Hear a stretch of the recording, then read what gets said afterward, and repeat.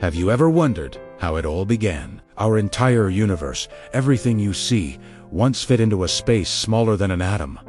Then, in an instant, boom, the Big Bang happened. This wasn't an explosion in space.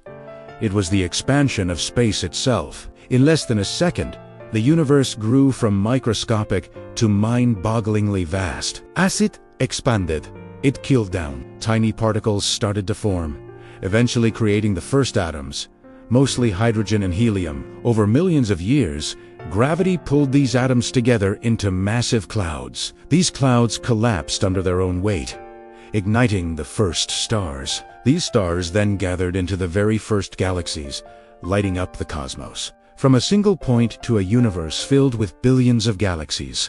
That's the incredible story of our cosmic beginning. If you enjoyed this journey through time, hit that like button and subscribe for more cosmic adventures.